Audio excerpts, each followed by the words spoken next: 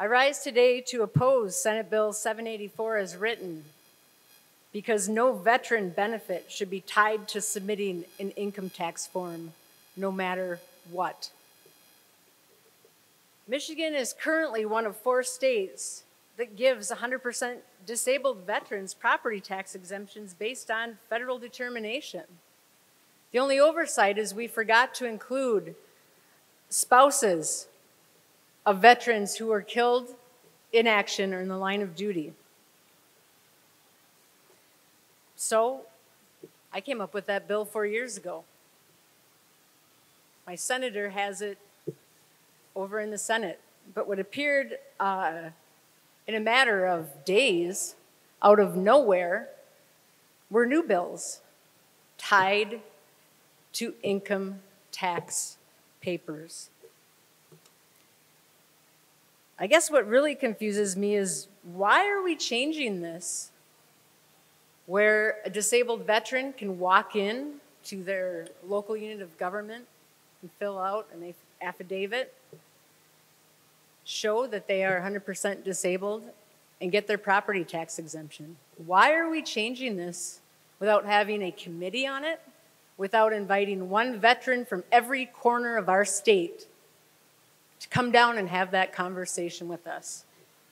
And the really puzzling thing, my gosh, all of us that have worked on veterans' property tax exemption to get money back to our locals who have found solutions have been blocked by our local units of government, particularly the MML, who won't even have meetings with most of us, claiming that it is too much money. Well, now, what we have written and what we are voting on in this chamber goes from about $50 million at a cost to our locals to $200 million a year for the state. Yet, when we made the phone call, when we were in our chamber, right away the MML said, oh no, we support this. So I started to do a little research. And what I found was that in California, you can qualify if you're 100% disabled for property tax exemption on your house for the first $200,000. Not only that, but you also have to make sure that your income as a 100% disabled vet isn't more than $40,000 a year.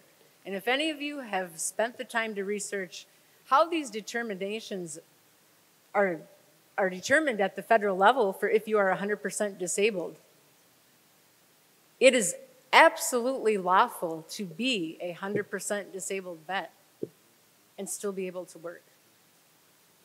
So what are we really doing here? Are we trying to pull a fast one and say, gosh, we finally got those veterans, those 100% disabled veterans taking advantage of the system, having $1 million house. And now we're going to say, but we're going to do a good thing. We're going to also make sure that we take care of our spouses of those veterans who have died.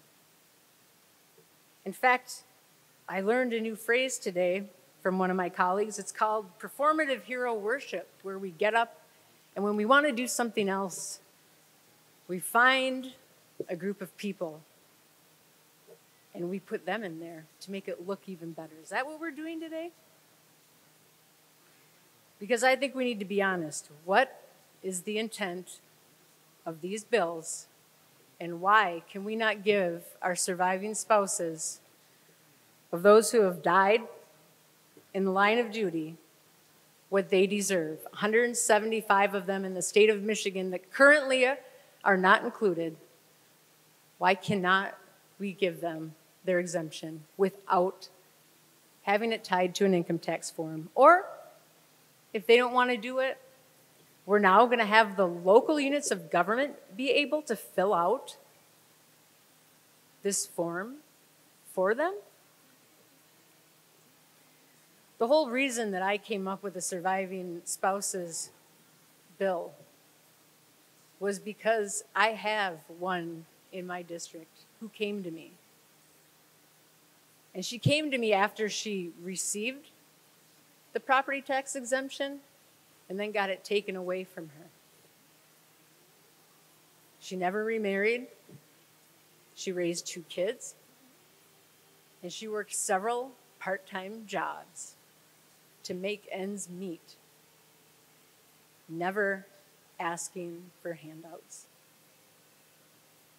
I'm not going to call her and say, hey, look what we did in Lansing today. Just fill out this income tax form. Oh, you don't want to? Your local unit of government, someone there that you don't know, is going to fill out your income tax form for you so they can claim the credit, because it's all about money. It's not really about you. Let us never forget in this chamber that our veterans are people who wrote that blank check to the United States of America for an amount up to and including one's life. And as their surviving spouses, their check was cashed. And this is our solution for them, to tie their benefit that they deserve, that we determined 10 years ago in the state of Michigan, our 100% disabled veterans don't have to jump through hoops to get this. We honor them, and we are going to give it to them. This is what we do now. Madam Speaker, this is shameful, but above all, this is cowardly. And I urge a no vote on this bill.